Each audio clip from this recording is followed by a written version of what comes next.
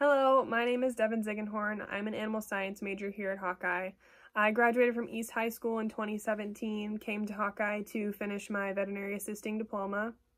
After that was finished, I decided to go to UNI to get my bachelor's in pre-veterinary biology. After going there for a year, it wasn't really the school for me, so I came back here to get my AA.